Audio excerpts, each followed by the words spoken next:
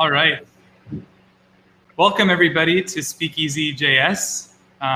This edition is coming to you from Hawaii, at least that's where I am. And one of our only speaker for today, who's going to be James Halliday, also known as Substack. He's also coming to you from the Big Island in Hawaii. And we're also joined by our usual crew of panelists. So today we have with us Nicola and Paul Frazee. So do you guys want to say hi? Hey, everybody. Cool. All right. So so Substack is coming in from a lower bandwidth connection, so he's going to be audio only for today.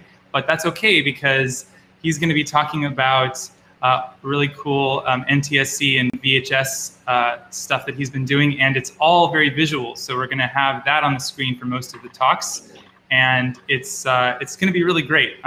You guys are in for a treat. So for those of you that don't know Substack, he probably the way I know him the best is from his work on Browserify. That's kind of the main way that I got to know him, and Browserify has been pretty crucial to all the work I've done on WebTorrent and a lot of the stuff that many of us have done. It was one of the first ways to run node modules in the browser, which was pretty influential. And now he just does a whole bunch of other cool stuff. He does a lot of freelance work, a lot of peer-to-peer offline mapping stuff, and he just does a lot of cool experiments. And he's been a huge inspiration to me personally, just throughout my time in JavaScript. So I'm really excited that he's going to be sharing his stuff with us today. So yeah, with that, you can take it away, James. It's all yours. Okay, hello, and welcome to my talk. Can we get the TV up? There we go. Cool. All right, so this presentation is about analog television and how to simulate it, and we'll go some places. So if you're just tuning in, if you could go to substack.net/TV, you can follow along, and I'm going to be announcing the channels to switch to along the way. So this is the first channel in our simulation, channel 63, up there in the UHF band, and all of the rest of the slides are on channels that are lower than this one. So this is the uppermost into the UHF that will go. So we can go to the next channel, 62, and I'll just pose a quick question here. What is television? How can we simulate it? And why would we want to do this? And so I think what I really like about analog television is that the error messages, like the kinds of errors that you get are just so interesting, like the kinds of glitchy static, and you can get things that are out of sync and garbled, and it's just really fun. So if you go to channel 61, there's even more artifacts on this one. It's glitchy, it's cool, and mainly it's legit.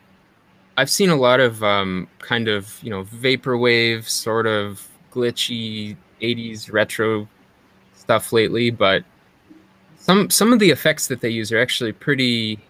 They're not really like what an actual analog television will do. It's just like some static over the top or whatever. This simulation also isn't quite true to all of the failure modes that you might get. Like, for example, I don't have H-sync or V-sync implemented, but I think it starts to get pretty close, like in terms of some of the effects, like with the colors and that sort of thing. So channel 60, now we have a cool little animation of Sanic and a family watching the Sanic on the television. And now if you go down 2 channels to 58, here we have a diagram of a cathode ray tube. So a lot of how television works was created around how a cathode ray tube is implemented. A family watching the Sanic on television. Now if you go down 2 channels to 58, here we have a diagram. Am I the only one getting that so a lot of how television delayed audio? I'm getting that too. I don't know how. Somebody's mic is hot. It's not mine, but I will mute my microphone. Okay, it seems to have stopped, so whoever muted. Okay, so here we have a cathode ray tube diagram. So what a cathode ray tube is it's an actual electron ray gun that shoots beam of electrons onto a phosphor screen. So phosphors are cool because when an electron hits them, they'll jump up an electron orbital, and then they'll jump back down again, and they'll release light. And this stream of electrons is guided around by this thing called a deflection yoke, which is just a bunch of coils that are situated around the electron beam. And it produces this raster pattern on the screen that goes from left to right. So it goes left to right, and then it sweeps back to the left side really quick, and then it scans to the right again, it sweeps back, and it keeps doing that until it gets to the end of the screen, and then it goes all the way back to the upper left-hand corner.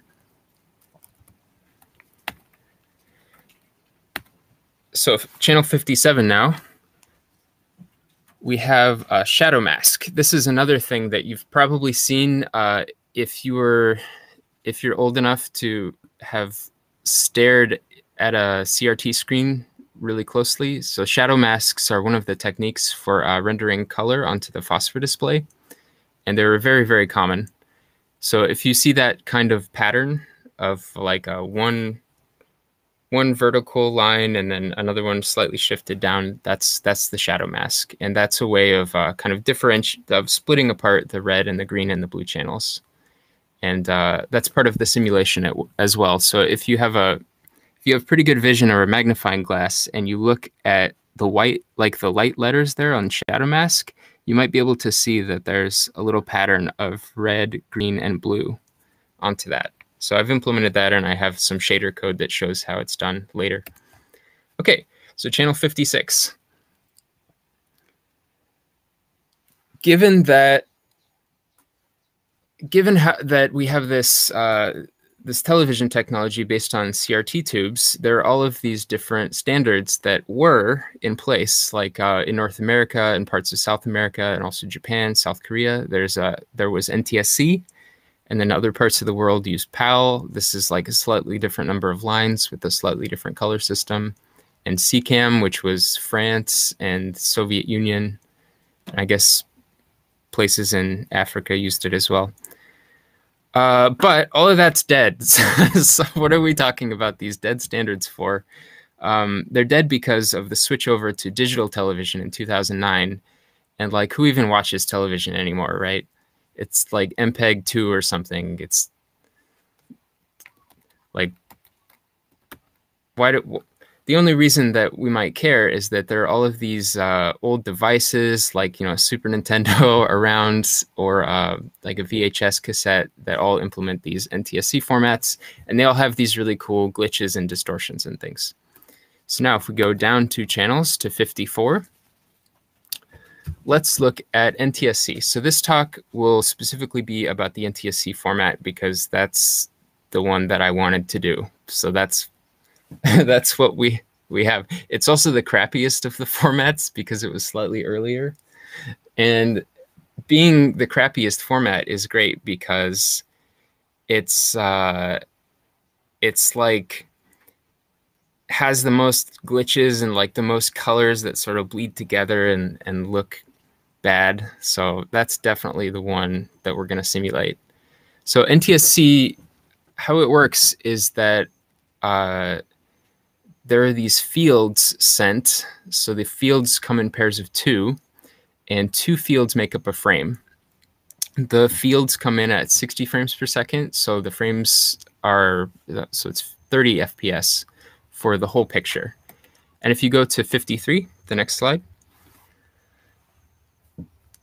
there's an interlacing scheme that shows how those fields are put together. So basically you take the odd lines, the first field, and then the second field, you take the even lines, and then you sort of smush them together to make a frame. And this is implemented to reduce flicker. So I guess that was a big problem that they had, is like if things are moving fast at a pretty low FPS, you're gonna get items that are caught like between frames a little bit, because it takes time for the phosphor or the electron beam to sweep from one side of the screen to the other. So they came up with this scheme. All right, so channel 52. Let's look at what NTSC looks like over the wire, over the radio waves. So first of all, there is a radio signal. This is actually modulated by a carrier wave. I don't recall offhand what the carrier frequency is, but the data, basically what that means is you take your signal, which you see on the right hand side of the demodulator, and you multiply it by this, like this sine wave, basically. That's your carrier frequency. And so to go the other way around, in a TV set, you take the radio waves off of the antenna, and like after you've amplified them, and you have some sort of device that turns them into voltages. So there's two ways to refer to the voltages. There's IRE that you might see a lot. That's mostly what I'll be using in this talk because it's easier to work with. And then you have voltages. Sometimes the maximum you'll see is 1, and sometimes it's 10. I don't know why, but that value there for voltage is basically, you know, if you have your Nintendo 64 with a composite yellow RCA jack, it's going to have voltages in that domain and like implementing these kind of patterns. And so in IRE units, the highest you get is 100-ish, maybe a little bit more. And the lowest you get for different kinds of blanking interval or like blanking pulses is -40. Okay, so channel 51.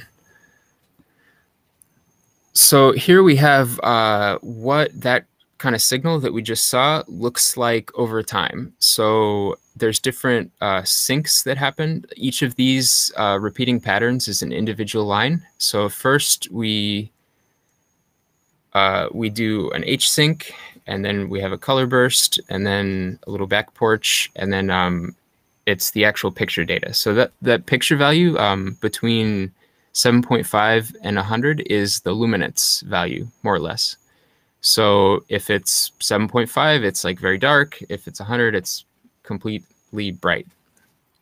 And then it repeats. So then it does another H sync. And this is all to, you know, in case the signal gets garbled or it has to bend around a mountain and the timing gets a little bit messed up or whatever. So this is the kind of data that we're looking at. So if we go to channel 50 now, we can see this in a little more detail. So there's also, this is a diagram of an entire field. That's 1/2 of a frame. So first of all, you have the vertical sync. This is the first 20 lines. It has some pulses. And this lets the television set, if you've ever seen a bad TV signal, sometimes it like can't figure out if it's like halfway between a frame or whatever. It's like scanning up and down. It's a V-sync issue. Most likely the television set can't decode the syncing pulses. Also, there's a kind of a fun thing there. The vertical sync pulses take up, I don't know, like 10 lines or something of that. But there's a couple of extra lines that you can use before the picture happens. And so that's used, for example, for closed captioning. And then later, I think, for like the TV rating system. So like TV PG and that kind of stuff would be encoded in there. And also, there's a thing that Makola told me about. Teddy Ruxpin also used. It's like a robot teddy bear that could read from a VHS tape, and it, I guess, used also those lines you can use for different metadata. So after we have the vertical sync, then we're going line by line from left to right. So first you have so these times 10 to the -6, those are microseconds. So you have the front porch, the H sync, then that little gap between the color burst and the H sync is the breezeway. The color burst is used to kind of align the color, or to, so the television set has an oscillator that will be used. I'll talk a little bit more about this in a second, but it's used to show what colors everything are.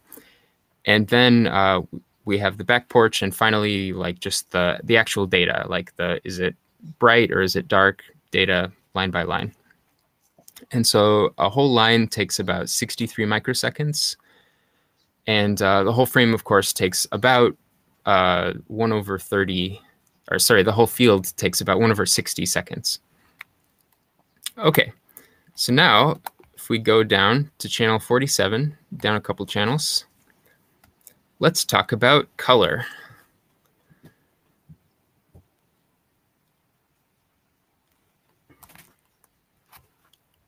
Okay, so for color, the color space that NTSC television uses is called YIQ, which stands for illuminance, in phase, and quadrature. So very roughly speaking, this isn't entirely accurate, but very roughly speaking, well, the luminance is the brightness value. The in phase is more or less the color value, like the hue, and the quadrature is more or less the saturation. And so if we go down to channel 46 now, you can see a little RGB to YIQ implementation. So you basically, you copy paste these formulas off of Wikipedia.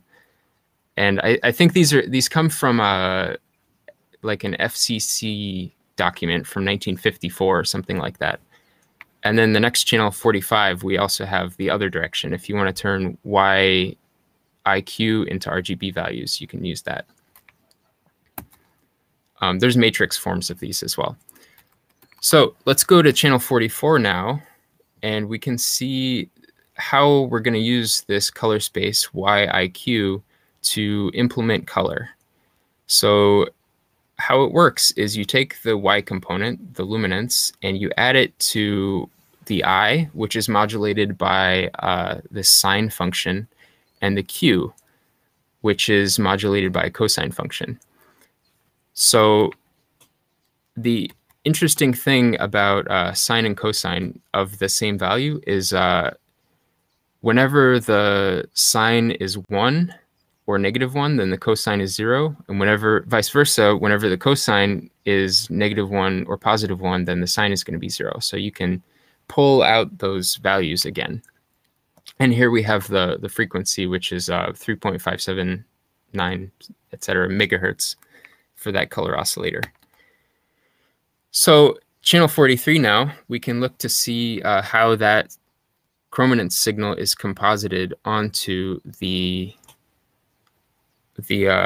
total signal that we've just been looking at. So there we have the H sync, and we have the color burst, which is about ±20 IRE, and then onto the luminance carrier, we have the chrominance carrier just added on. So it goes up and down by ±20 IRE.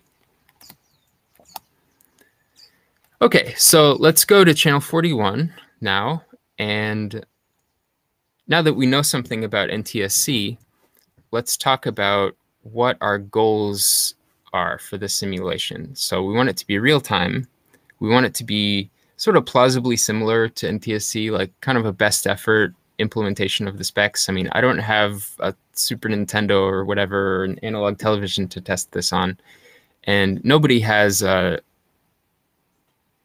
radio waves coming in from analog television signals, because those don't exist anymore. It's all digital. So it's kind of like a best effort with what I have available to me, which is the internet and books and things that I found. And also, let's make this whole thing work in a web page. So this is what you're seeing right now if you're watching this presentation. Okay, next 40, channel 40. So we're going to use JavaScript. We're going to write some shaders in GLSL with WebGL, and we're going to write some HTML to put this all together. So all of this is put together with Regal as well, which is really useful. There's some links to the code at the end of the presentation if you want to click on those or skip ahead or whatever. Okay, so channel 39. This is kind of like a basic outline of how the simulation works. So if we write some shaders to perform this kind of modulation, we're going to get out like a single field or a single frame of output, like one field after another. And then there's going to be some sync operation. I haven't actually implemented that yet, but that would be really nice to have. That's where you take this signal data and you're not necessarily sure where the alignments are. Like you've just plopped a VHS tape in the receiver and it needs to figure out where the frames start and whatnot. Although it's a little bit more complicated than that for VHS. And then finally, we have the demodulation, which takes those synchronized fields and writes them to the display. Okay, so channel 38 now. I have some code that's a basic outline of how the modulation works. So here we have the FSC, that's the frequency of the color carrier. And we can turn, if we have an RGB VEC3, we can turn that into YIQ color space. And then with a sine and a cosine, we can just add together the YIQ.x, which is the Y value, times the range of that. So that's going to be like 100 is the brightest value, and 7.5 is the lowest value. And then we add in the cosine times the I plus the sine times the Q. And that's plus or minus 20 IRE, and then add back in the 7.5, which is the black level. And you can just stick that in your GLFrag cord and send it off for rendering. That's basically all that there is to it for modulation. It's pretty simple. Okay, so channel 37. So in terms of demodulation, the first thing to notice, just a reminder, is that when you have a cosine of something and the value is 0, then the sine is going to be plus or minus 1. And when you have the sine of x equals 0, you're going to have the cosine of x be plus or minus 1. Oh, that should be plus or minus 1. Huh. Okay, so channel 38 now, or 36 now, sorry. We have that formula for before, y plus I times cosine of x plus q times sine of x is going to be our composite signal with the luminance and the chrominance. And if we look at this diagram, so the sine wave and the cosine wave here, you can see that, when the sine value is 1, which you can see by this this teal vertical bar, then the cosine will be 0. So what this lets us do, you can see in the next slide, 35, the next channel, is we get these alternating, like basically the Q or the I value at those spots, the slices in time, are dropping away because either the sine or the cosine is 0. And then we have plus or minus the Q or the I, depending on like where we are in the phase. So channel 34 is a really basic version of how this demodulation works. So just like before, we have our carrier chroma frequency of 3.58 megahertz. And then we can do some math here on the phase. So we can pull out the I values at TI, and we can pull out the Q values at TQ, and then we can do another sample to sort of figure out where the Y value is by kind of taking the minimum and maximum. So we can read these values from a texture and go to channel 33 now. So here we can pull out our basic estimate at the Y value by taking the minimum of all of those signals that we read, the I, the Q, and the X, and then averaging that with the maximum of the I, the Q, and the X signals. And so if we do that, then you can generate the YIQ values from that signal directly by just subtracting the Y value from the I and the Q components, and using the and then you do a small correction based on if you're plus or minus I or Q. So channel 32, and basically with that information you can get a pretty good estimate of what the signal is. So like I had that working, And you could basically make out a picture at that point.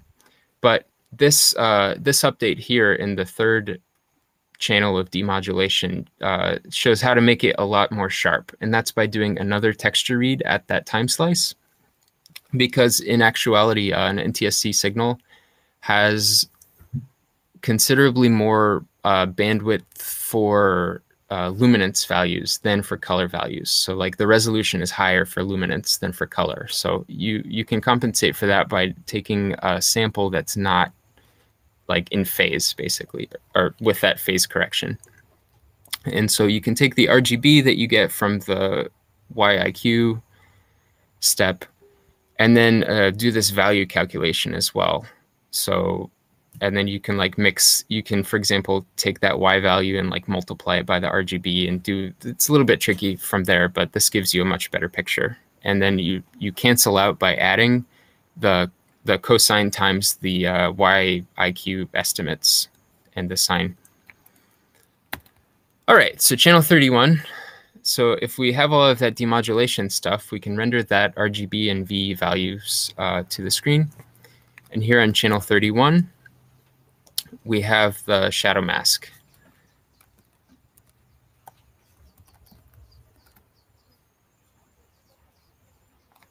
Wait, am I on? So on channel 31, we have the shadow mask. And here we basically just, if we have this RGB value from the previous steps, then we can sort of, based on our X coordinate, determine whether we should show the red, the green, or the blue channel. And draw little like black bars between them, because an actual, like a shadow mask has little wires. That's what, if you like really zoom in on an old CRT monitor, you can see these little wires that separate out the color channels. And also you probably want to do this mix step, like where it has the mix of RGB and RGB times the mask, because that will sort of emulate how the brightness kind of bleeds out from the individual colors, and it looks a lot less dark if you do that. All right, so now channel 29. Now that we have NTSC modulation and NTSC demodulation, here on channel 29, let's talk about VHS. So this slide is actually interactive. So if you click and drag, you can sort of move the VHS tape around. There are a few demos like this. You can zoom in with the scroll wheel and zoom out. Okay, so how VHS works. First of all, let's go to channel 28 and let's look at how it works to record and to read from a magnetic tape.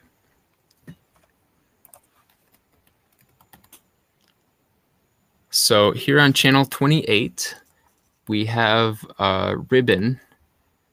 And so this is basically how a cassette tape would work.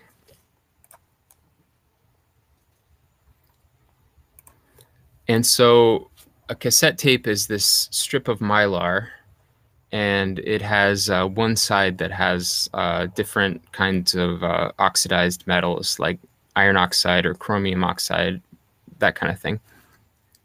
And so here, these little arrows represent the magnetic field that's coming in. So there on the right, the arrows are all disorganized because they haven't been recorded yet. And then in the center, this torus is the write head. So we're writing data onto this magnetic ribbon, and the data signal is there. It's a little sine wave that's in green that's going up and down. And if you'll notice on the left, the values that are written, they vary from going forward to going backward. This is with an azimuth of 0.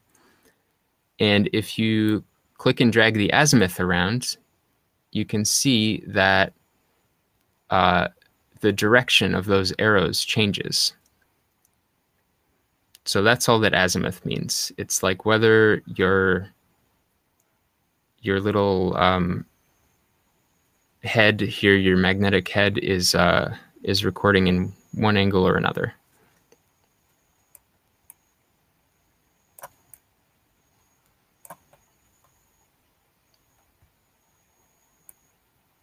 Yes, please do load these slides in the browser. It's at substack.net/TV, and play around with the slider and have all kinds of fun. Okay, so this is basically how something like a compact cassette works with the head there.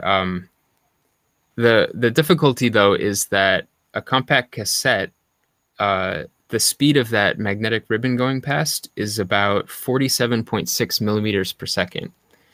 And NTSC at the highest quality, SP, is 33.35 millimeters per second. So NTSC tape goes past the write head or past the read head slower than a compact cassette.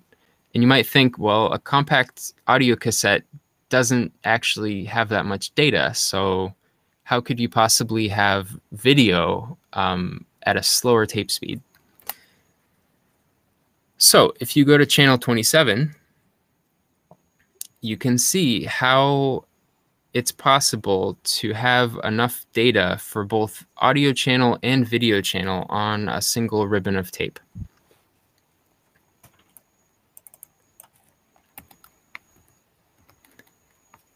And so here on channel 27, we have the drum of VCR. It's rotating at about 1,800 revolutions per minute. And the drum of the VCR is going past that tape at about 5 meters per second. So despite the fact that the tape might only be going, about 3 centimeters per second, the head is moving past the tape at much, much faster than that, about 5 meters per second. So that's how it's possible without having to have like really, really fast tape speeds to encode so much information onto VHS tape. So this is called a helical scan of the tape. And so typically there are at least two heads on a VCR for VHS, and often there are more than that. There's often 4 or even 6 for different purposes. And you can adjust, this is an interactive demo as well, so you can adjust the speed and you can click and drag to move the demo around and zoom in and out.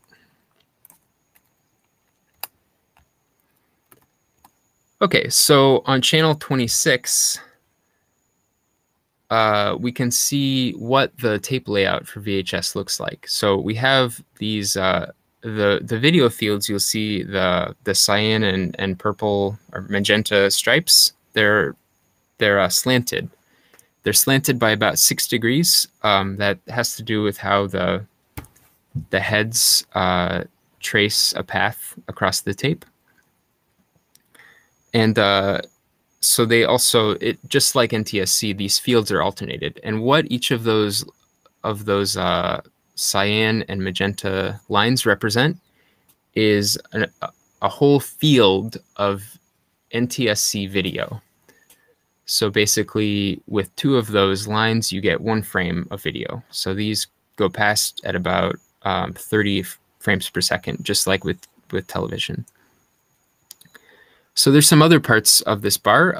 The first part at the top there is linear audio. So there's a right and a left channel for stereo and a little gap of 0.3 millimeters between them. If you'll remember from the head demo we just looked at, compact audio cassettes go at a faster speed at 47.6 millimeters per second than VHS. So the quality there is going to be pretty bad, as you can imagine, because it's going slower, it has less bandwidth, and also there's other stuff that can mess with it. So if we go to the next channel, 25. Oh yeah, so well, I'll talk a little bit more about the audio quality. So the video tracks are laid out with an azimuth of ±6. So basically what adjusting the azimuth like this does is it prevents the adjacent tracks, because they're very, very close together, they're 0.058 millimeters wide, extremely small tracks. It lets them not interfere as much with the band next to them. So there's some kind of destructive interference that happens when you have plus or minus an azimuth like that. Okay, so now if we look at channel 24, this is ridiculous stuff right here. So, I think JVC invented this. So VHS audio quality with the linear tracks on the top was pretty bad, worse than a cassette tape. So they figured out a way to have a signal go underneath the video signal, like actually deeper. Like this tape is 0.004 millimeters thick, and they somehow managed to like encode another signal at a lower carrier frequency underneath the video tracks.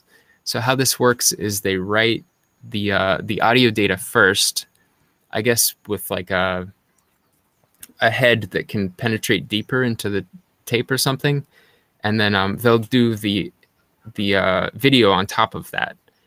And the hi-fi audio then has a plus or minus 30-degree azimuth compared to the plus or minus 6-degree azimuth of the video track. So I guess that works really good because apparently you can get nearly CD quality data from this. It's FM modulated, unlike the linear tracks that are just amplitude. So this was pretty ridiculous stuff. I don't know how this works, but it's really cool. I'm probably never going to get to simulating this part.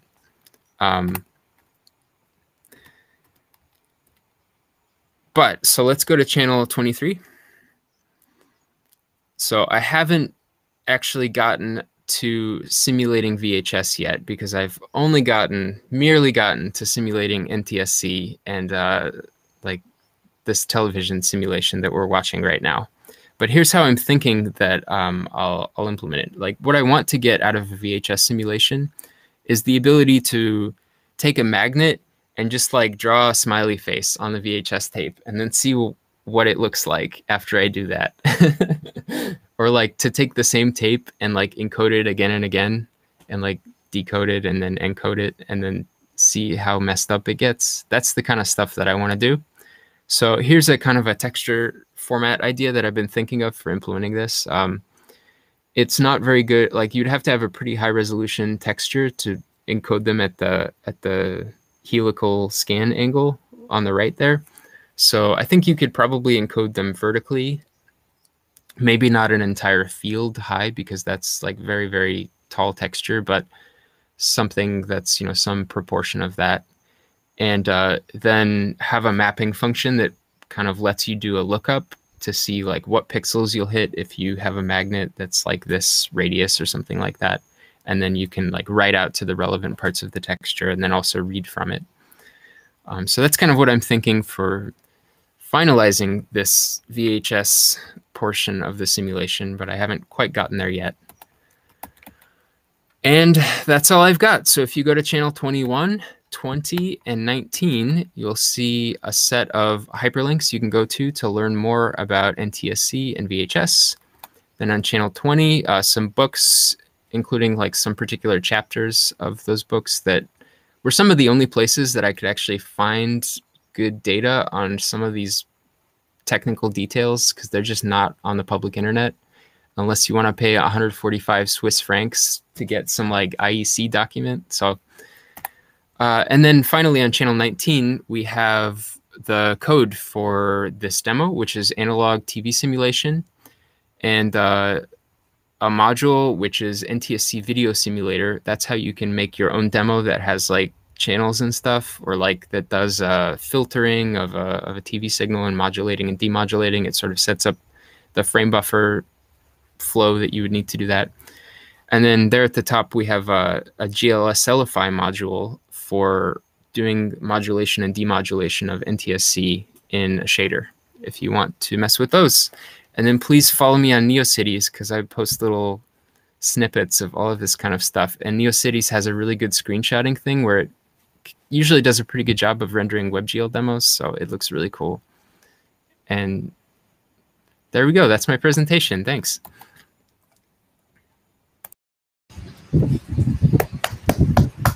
Awesome. Yeah, that's incredible. Wow. I have to say, best slide deck I've ever seen. I think that sets a new bar. Oh my gosh.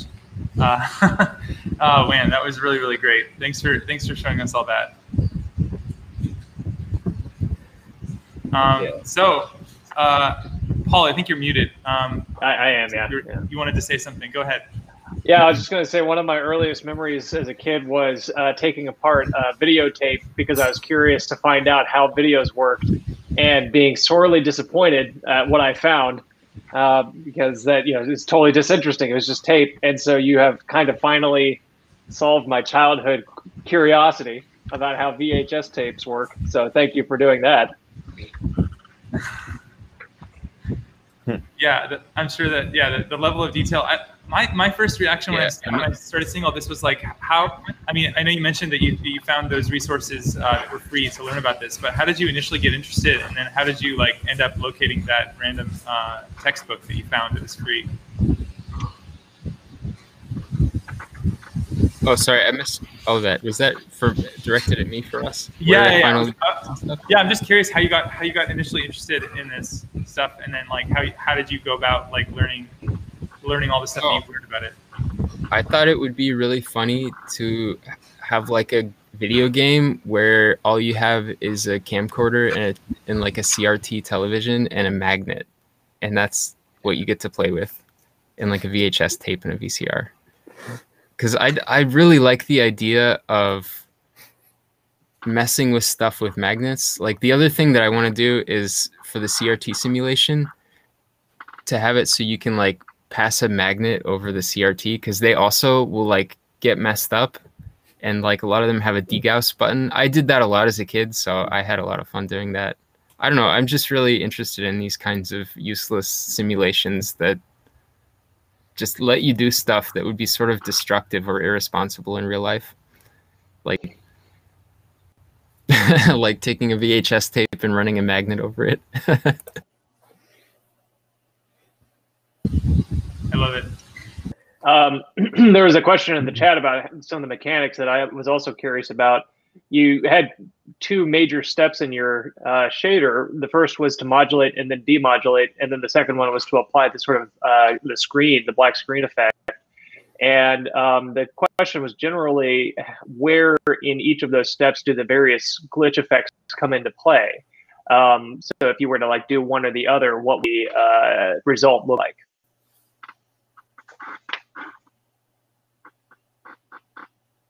Did we lose? I think we actually just lost him. There we go. I'm back. Hey, how much of that did you catch? I guess I'll restate my question. And I'm getting some audio feedback now. Is anybody else hearing that? Okay, that seems to be fixed. So I was just asking. So there were two steps in the simulation. There's the modulation and demodulation, and then there's the screen door sort of effect that you're applying. And could you talk about which one causes which visual effect? So if you do the modulation and the demodulation by itself, what would you see? If you did the screen door by itself, what would you see?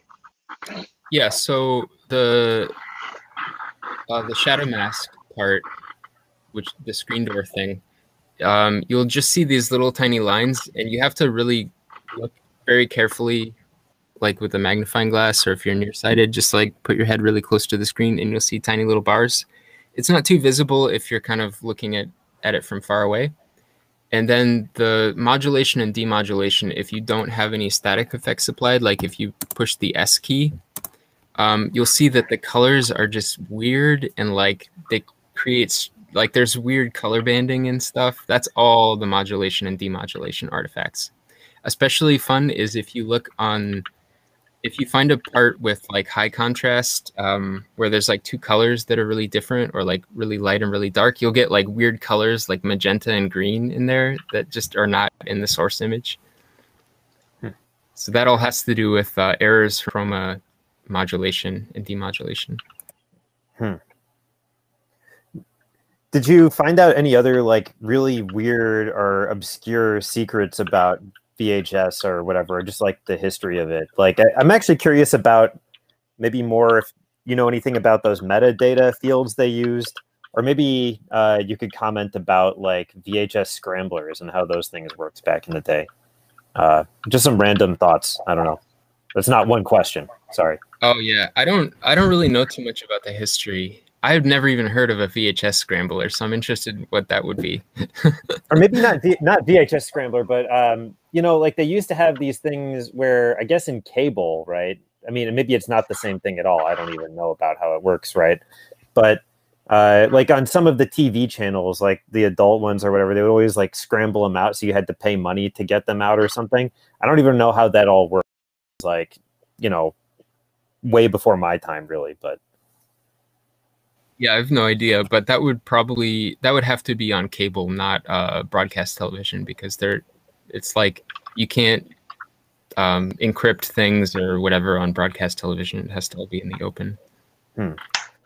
Yeah, well, I know like they had like something where it was like they would encrypt it, and then you had to get a special box on your TV or whatever that would decrypt it, and then like people made like descramblers or whatever that would like hack this thing. There was some weird arms piracy race going on back in the day. Yeah, like for cable or whatever. I don't know. Yeah. Also, do you know like what's different between cable and broadcast? Is it just like one goes over a wire and the other one goes over the air? Yeah, I think maybe also in the UK they had over-the-air broadcasts. Yeah. I don't know. I mean, maybe I don't know what I'm talking about. Yeah, I think if there was some descrambler, it wouldn't have anything to do with the signal itself. Probably it would only work over cable, because I would imagine you'd need pretty high fidelity to make that work. So like a lot of analog distortion, it probably just wouldn't work anymore. So I'm getting a message from John Heisey over text. He's not in the chat, but he's texting me that there actually was paid broadcast TV in France. For some reason, they were encrypting broadcast TV there, and I guess he's aware of like some history where they did that. But he's also asking a question. Do you plan to implement a tuner that actually modulates different channels on different frequencies and handles sound?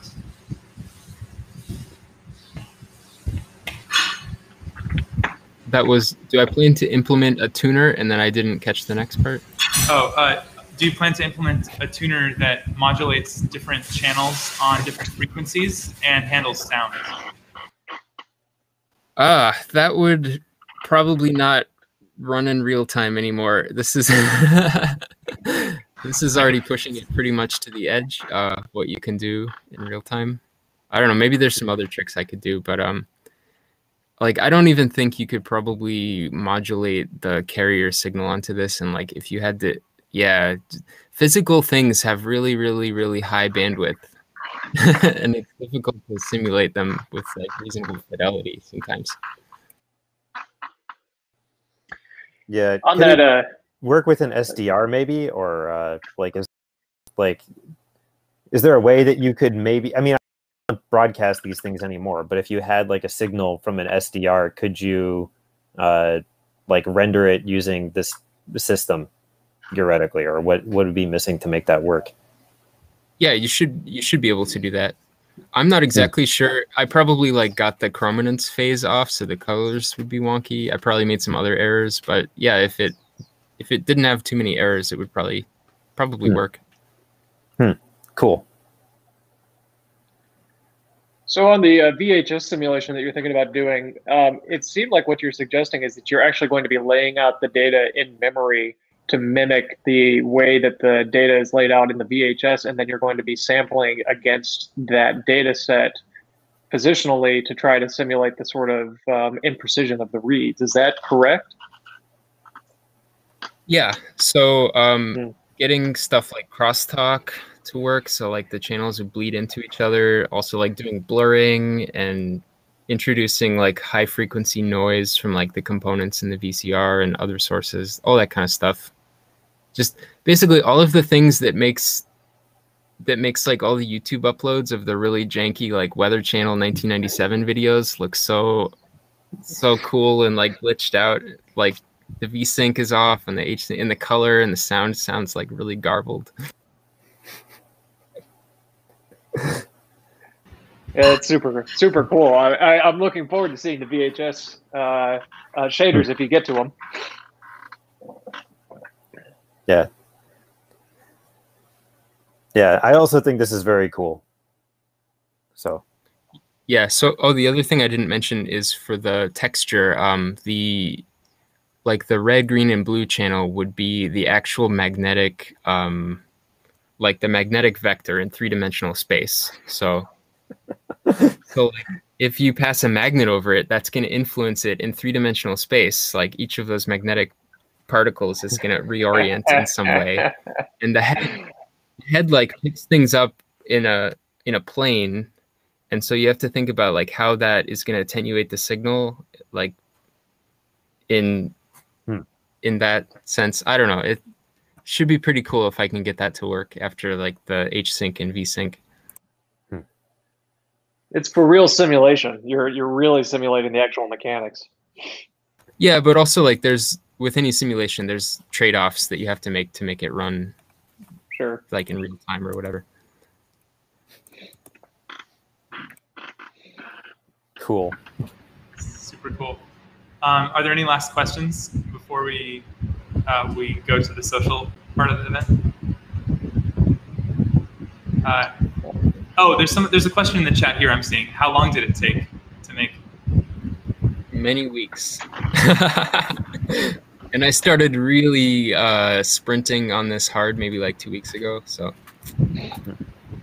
this is kind of playing with it as a toy before that when Faraz asked me if I wanted to do a talk. And then once I had committed to give a talk, I actually had to make something that worked. So, and I had to put all of those fucking slides together. That took forever. Right. I imagine. Yeah, the little 3D models of the like read head on the like that thing. All that was so good. It was really, really good. Yeah, that's no joke. I'm very impressed. Yeah, that's all procedurally generated assets too. So it's like the equation to do a toroidal helix around the little torus with a gap in it. Wow. Yeah, you really do win the slides war on this one. I think somebody's got to work very hard to top this. Yeah, this is great. You know, when I was talking to the first couple people about doing this whole Speakeasy JS thing, I was talking to Michael Rogers, and he was saying that he had a similar idea for an event of just sort of getting friends together to show off and sort of try to like one-up each other. That's not really what this is. It's not about one-upping, but like, you know, I think if that was what this was, those slides are definitely gonna be hard to beat. But yeah, super cool, super mad sciencey, right up the alley of what I was trying to go for in this event, and trying to highlight kinds of projects that people do just because they're interested, not because there's some kind of corporate use case in mind or some enterprise customer who's going to like use this open source package. It's just purely like because you think it's cool and because you want to do it. I love it. So does anyone have anything else to say? Otherwise, I'm going to go into the social part of the event. Any last thoughts? Cool. All right. Well, yeah, thanks again, James. That was amazing. Thanks, Paul and McCullough, for joining on the panel. And